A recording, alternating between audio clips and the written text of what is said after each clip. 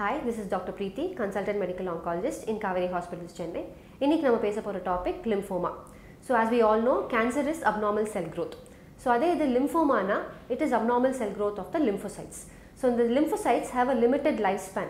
So, they can die and then new cells develop. So, in the cycle, if disturbances, error, lymphoma can develop. So, this will develop inside a lymph node or any other parts of the body, or like liver, spleen and the mari organs la kuda varalam. So the types of lymphoma nu pathona Hodgkin's lymphoma, non-Hodgkin's lymphoma. So idoda causes enna.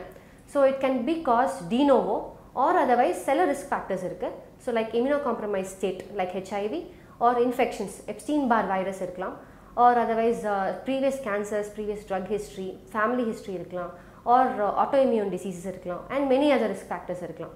So, the symptoms in pathona swelling in the lymph nodes in one or different parts of the body. So, in the parts in pathona, it can be in the neck or the armpits or the groin also. Ida thavarthu matha symptoms like loss of weight, loss of appetite, unexplained fever irukkalam, or abdominal disturbances irukkalam, hepatomegaly, liver enlargement, spleen enlargement, and the mari different symptoms irukku. So, it depends on the different type of lymphoma which is being presented.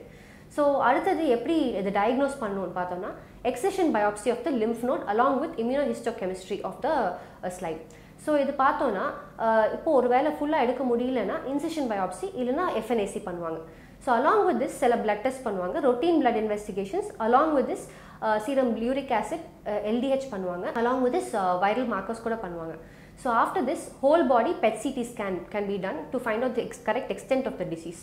இதோட சேர்த்து to find out the correct extent, the disease spread ஆயிருக்கா இல்லையான்னு பார்க்கிறதுக்காக bone marrow sampling பண்ணுவாங்க, and also lumbar puncture கூட பண்ணலாம் to find out CSF analysis பண்றதுக்காக.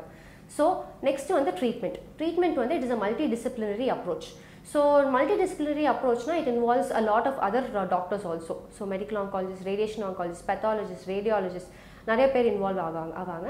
So this treatment planங்கிறது வந்து it depends upon the type of cancer, the stage of the cancer, the patient oda fitness levels, and the part of the body which is involved. So Hodgkin's lymphoma nu pathona the most important chemotherapy regimen which is used is ABVD. இது 4 to 8 cycles வரைக்கும் போடலாம். இப்போ non-Hodgkin's ல பாத்தோம்னா the most important chemotherapy regimen CHOP regimen சொல்வாங்க. So இதோட சேர்த்து வந்து targeted agent rituximab இருக்கும், monoclonal antibody அதையும் வந்து ஆட் பண்ணிக்கலாம் depending on the IHC status. CD20 பாசிட்டிவா இருந்துச்சுனா இதுக்கும் மேல வந்து in certain types of lymphomas this can be followed up by 2 years of maintenance rituximab also.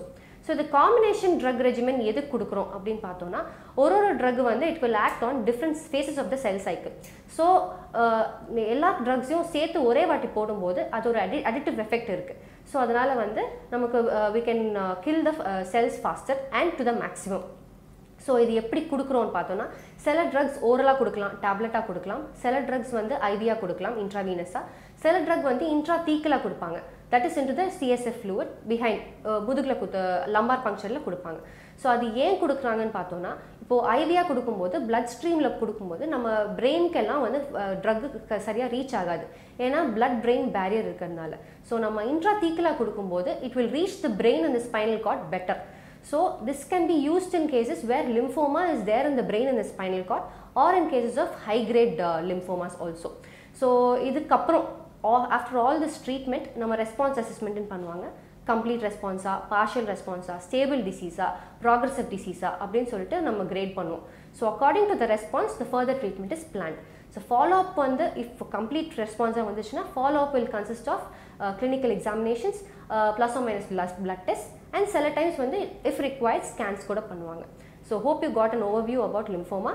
Thank you.